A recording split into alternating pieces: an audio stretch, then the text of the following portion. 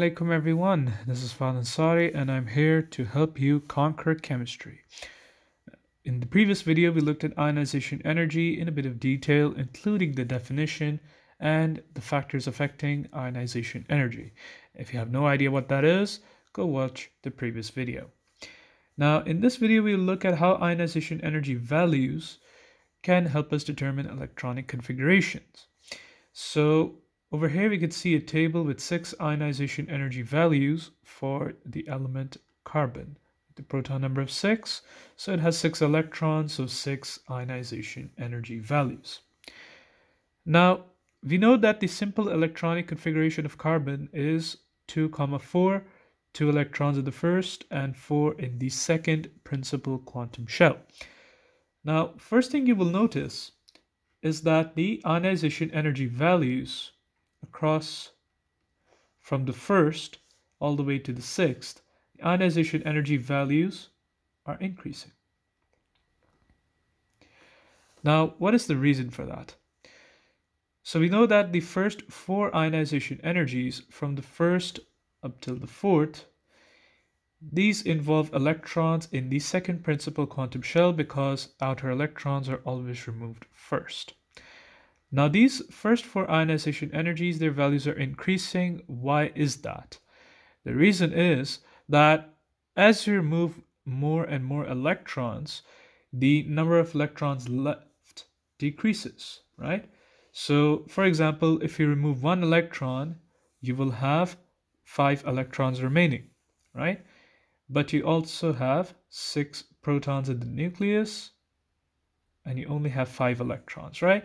But when you did not remove that 1 electron, you had the 6 protons, but you had 6 electrons.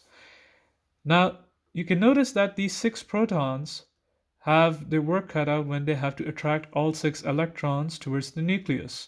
But if you have 1 electron less, once you have removed the first electron, you have only 5 electrons left for the same 6 protons to attract towards the nucleus, so it is easier to do that. And when it's easier to do that, the electrons will require more energy in order to be removed after that. So if the second electron is removed, then you still have 6 protons in the nucleus, but now you only have 4 electrons. So the work is divided between less electrons, and so all 6 protons can exert a greater attraction on each of these 4 electrons, which is less than 5, which is less than all 6.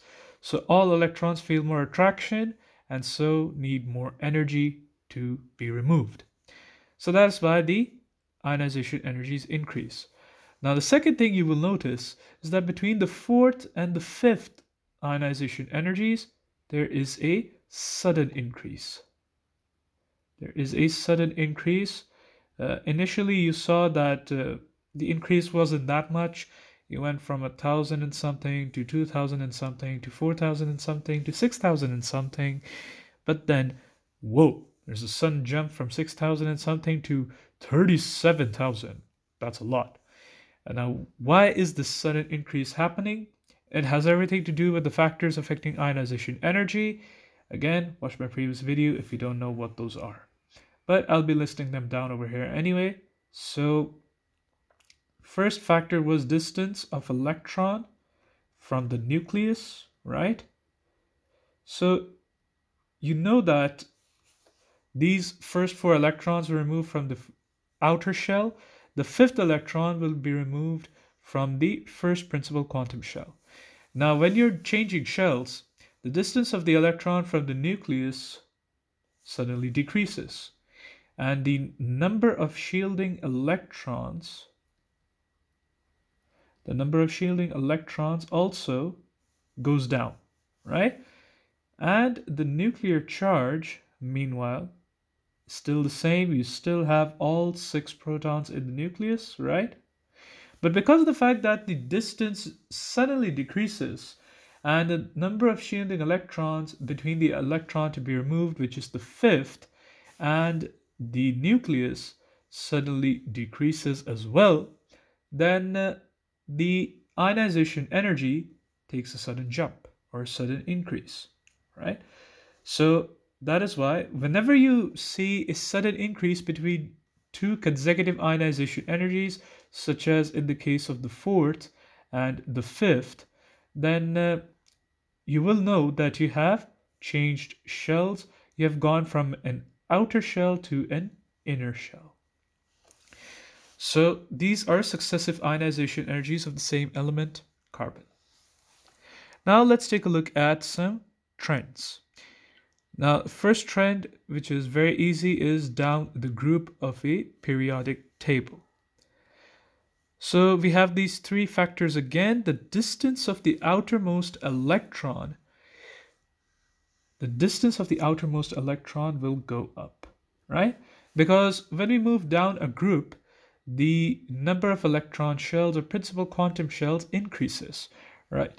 So the distance of the outermost electron, or the first electron to be removed, will increase. Remember, these ionization energy trends that we're looking at are concerning only the first ionization energy. So keep this in mind. Second factor, the number of shielding electrons will also go up because the outermost electron is going to a shell further and further away from the nucleus. So the number of inner shells is also increasing, and so the number of electrons between the outermost electron to be removed and the nucleus is increasing. And the nuclear charge, well, surprise, surprise, that also increases. But these two factors actually vote for decreasing the ionization energy, right? Whereas this one factor alone is the guy voting for increasing the ionization energy. And in a democracy, these two guys will make sure that the decreasing ionization energy wins, right? And so you can see over here that for group 1 elements, down the group as you go, you can see that the first ionization energy, it's given in kilojoules per mole, is going to decrease. So very simple trend. First up, down the group, let's look at across the period. Now across the period, look at the same factors again. Distance of outermost electron, now this, in this case, will remain the same because in the period of a periodic table, the number of electron shells remains the same. So the outermost electron will be in the same principal quantum shell. So the distance does not change much in terms of shells.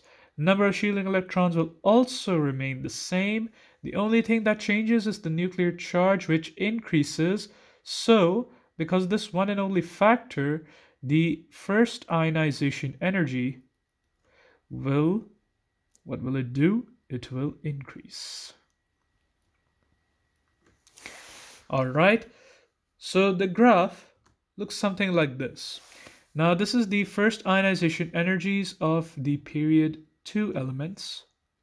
This is period 2, or the second row, right, of the periodic table. And you can see that generally across this row, the ionization energies are increasing. But you will see that there are two blips in this pattern. You'll see that over here, when you go from beryllium to boron, there's a slight dip over here, and over here, when you go from nitrogen to oxygen, there's a slight dip, right? They do not follow the pattern over here. Why is that? Now let's take a look at that.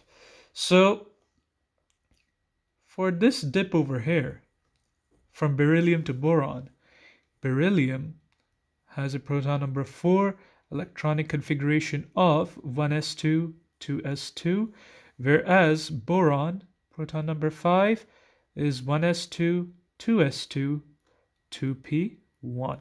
Right, so the outermost electron to be removed in boron is in a 2p subshell. Now the 2p subshell is slightly further away from the nucleus as compared to the 2s subshell, from which the outer electron of beryllium will be removed. And this electron in boron, being further away from the nucleus, is also slightly shielded by the 2 electrons in the 2s subshell. The electron to be removed in beryllium, on the other hand, is only shielded by the 1s electrons. The electron to be removed from boron is shielded by 1s as well as the 2s subshells.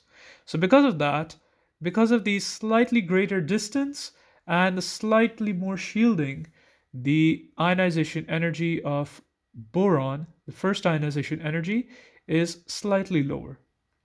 All right. Again, there are two factors voting for decreasing ionization energy, only one voting for the increase in ionization energy, which is the increased nuclear charge, but that has been outvoted. All right.